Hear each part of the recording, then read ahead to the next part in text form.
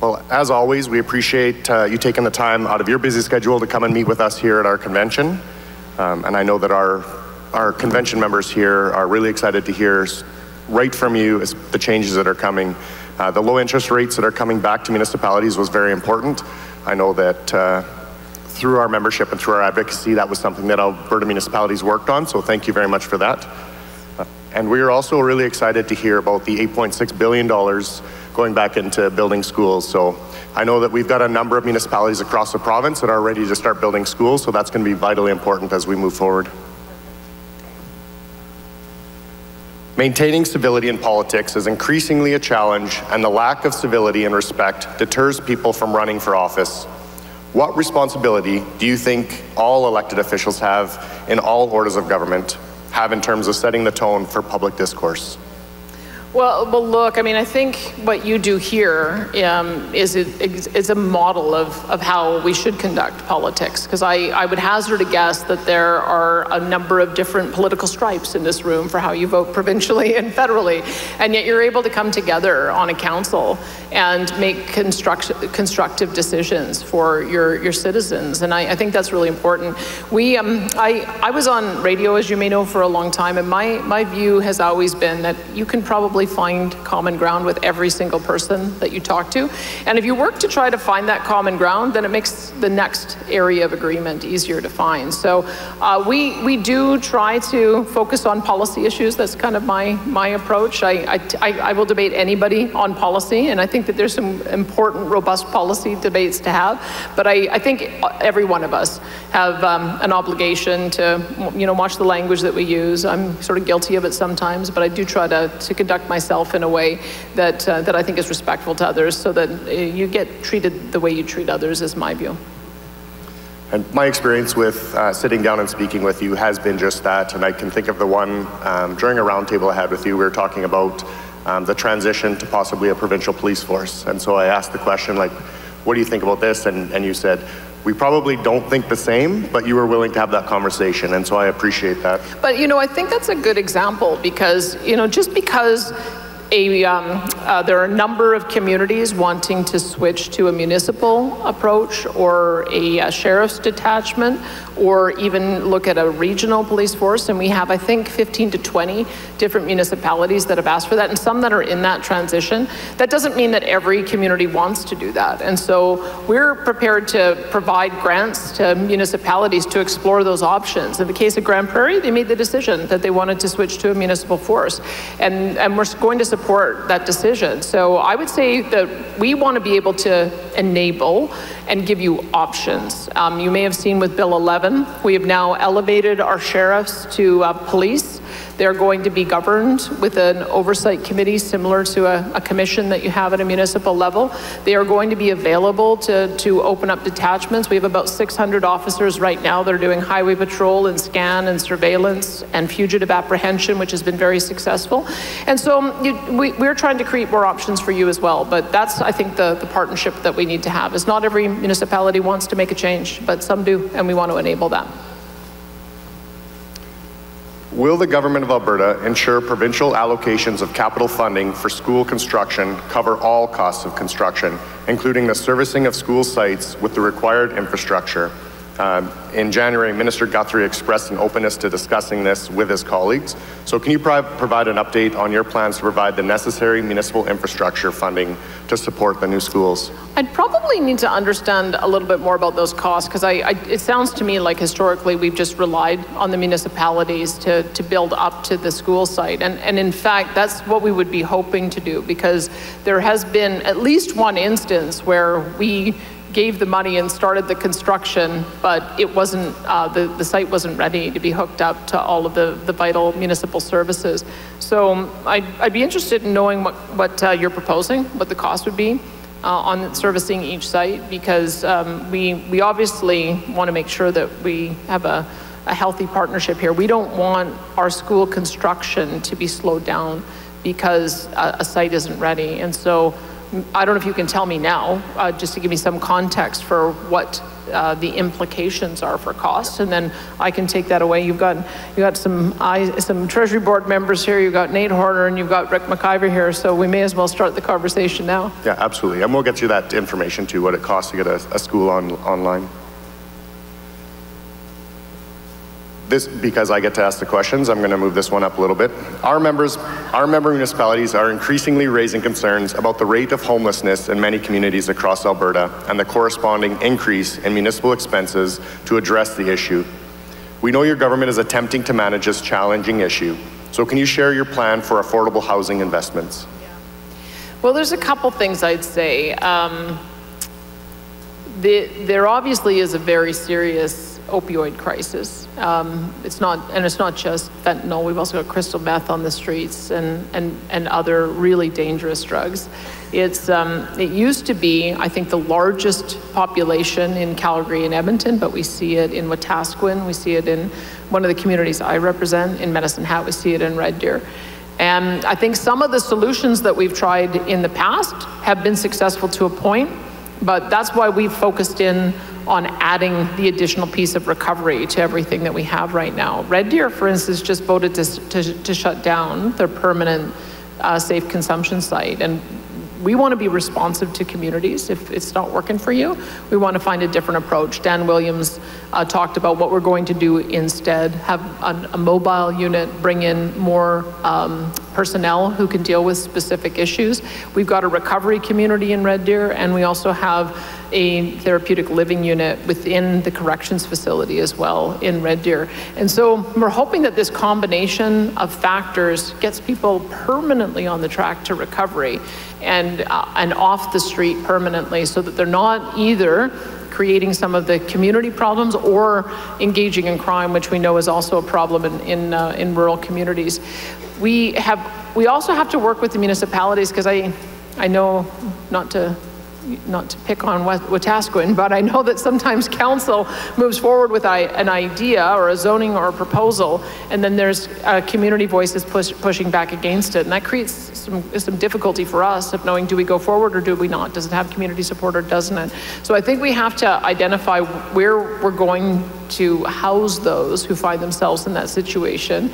How do we work together to build the wraparound supports? It's going to look different in every community. We can do a navigation center in Calgary and Edmonton that we lead, because we can connect people with a bunch of different services. And we've connected 4,400 people to ID and the virtual opioid dependency program, so they can get Suboxone or Sublocade, detox, recovery communities, housing, income supports.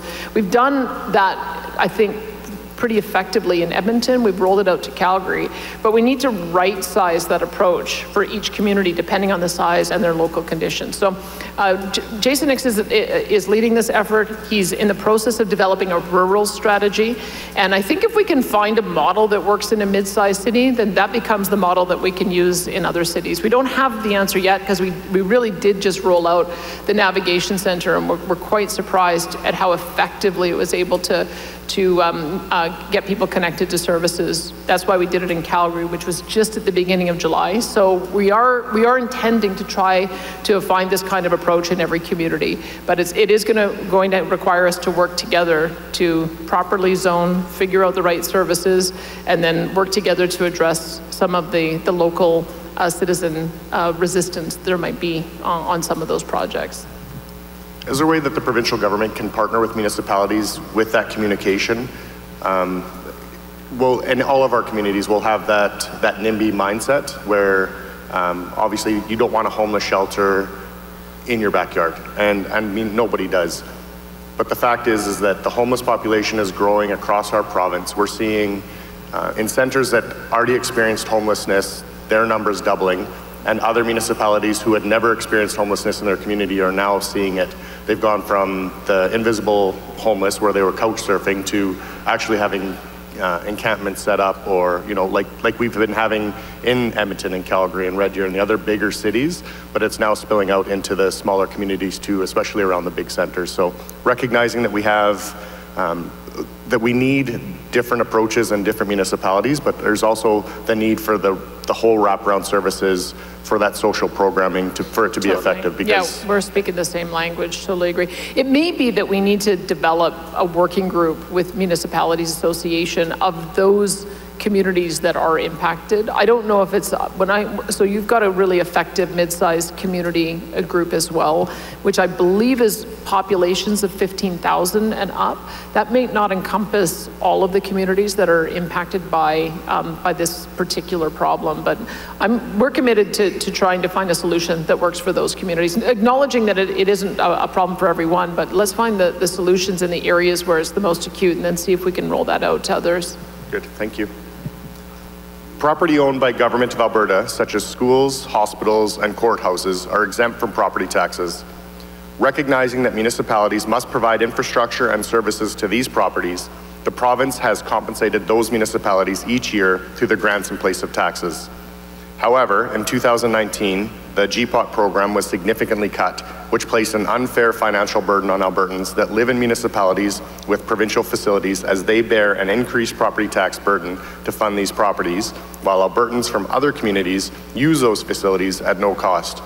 Can you explain the hesitation to fully fund the GPOT program to support municipalities that have provincial facilities? Well, that's a great... a great question for you to put to my president of Treasury Board a little bit later. Do know that I've been asking that myself. I wasn't part of the decision making around that, but I know that question was planted by Mayor Sohi. He asks me that every time I see him. Look, we're committed to looking at that because I need to understand the rationale behind it. I need to understand the impact it's having on each community. Obviously, Edmonton, because we have so many provincial buildings there, is the most impacted. But I would imagine that it's probably impacting each community. So maybe it's another thing you can follow up with us on. Yep. If you can give us some feedback, because Mayor Sohi sure has, about what the difference would be for his community. We just need to understand what the impact would be. And we're going through a budget process right now where we're identifying high priority areas that we've got to address. And municipalities, we did a lot of work together on the new funding framework, but there may be some more work that we need to do. So get that information to us. We start our budget process in the fall, and then we have a new budget coming out in February. So this would be the right time for us to figure out what the cost of that would be.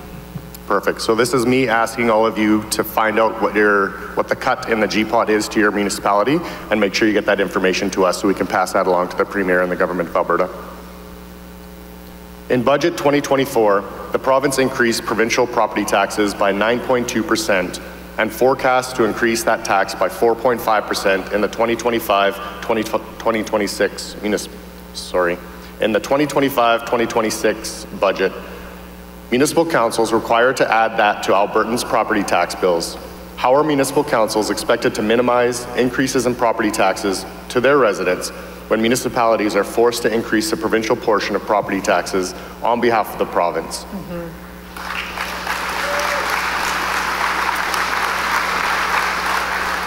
Well, I wouldn't mind having a conversation with you about how we set assessments and rates, because the approach we've taken at the provincial level is to keep the same mill rate. That's the approach, but I know because of growth that ends up resulting in us getting more revenues, and we'll get 2.7 billion. But I can tell you what we hear from residents is that the way in which we do assessment on an annual basis and the average mill rate change isn't the lived experience of a lot of people, because if their property is increasing faster than the average, then they might end up with a 30 or 40% increase in a given year. And there have been proposals that have been put forward about how we could create a rolling assessment, like a 5-year average, so that you end up with more stability from one year to the next, which would mean you could end up with more stability in your mill rate from one year to the next. I'm very open to having that conversation with you, because we hear the same frustration. We're trying to be minimally intrusive, which is why I think my finance minister's recommendation has just been set the mill rate and let's just go with that. And then we work on providing targeted grants back to your communities to see if we can address some of the issues. But maybe there's a broader discussion that we need to have about how we do assessment on an annual basis so that we can create more stability and have less pushback. I'm going to get in trouble. I always know when I get into radio show host mode, and my staff, they tighten up because they don't know what I'm going to say next. But what the heck, I may as well. I'm already halfway there. But it does strike me that we've done an assessment about whether Alberta should collect its own personal income taxes. And my minister has told me if we did that, we'd have to have a parallel system and it would cost us $1 billion in administration. That's why we've decided to stay with having the federal government collect our taxes on our behalf. And yet we have the reverse relationship with all of you. Like, you have 320 tax departments that are all collecting taxes to remit to the provincial government. Is that the right way to do it? Like, maybe it started off the right way to do it. Maybe we need to have a different conversation. Like, if we were to say, if you would like to redeploy that staff somewhere else and you could opt in to us collecting on your behalf and rebating to you, would any of you take us up on that? Would that be something you'd want to do? Is there any way that you can work together between municipalities to have a common tax department so we can reduce the amount of burden on that so that you can put those dollars towards the programs that are more meaningful to your citizens? I just know because we've gone through the exercise. We actually did the assessment of whether we should have our own tax authority, and ideology aside, it just doesn't make financial sense for us. So if it doesn't make financial sense for us, how does it make sense for you guys to have 320 different tax departments, and then everybody's mad at you about what the tax bill looks like because they don't see the difference between what the province collects and you collect? I'm just starting the conversation. I see the room is dead quiet, so obviously I have not struck a note here, but those are the kind of things that we need to figure out. I feel like this is a source of a lot of frustration for you, because I think we make you do a revenue neutral rate and then you have to do an increase. Like, what if you just did the same thing as we did and you just had the same mill rate year after year because we had a more regular way of assessing the assessment value of your properties? Is there a better way we can do this? Just know I'm open to the conversation, and I will hear from Tyler on that one afterwards, I'm sure. I think you have 1,100 people in this room thinking of how great it would be if a tax bill came from the province, not the municipality, and maybe not everybody yelling at us. So I think they're quiet because they're daydreaming about how great that would be. Well, Minister of Tax Collection, let's see if we can have that conversation. So but I don't know, I'd actually be very interested to know how much resources and money that would free up for you if we took that burden off of you. And so I'll leave it to you to know that we're open to having the conversation if you are. Awesome. Well, I know that you've committed to meeting with me and Alberta municipalities following our convention to hear what our members' main concerns were and how we're going to continue to build that relationship moving forward. So on behalf of the association, I want to thank you and your government for taking the time to be here, and we definitely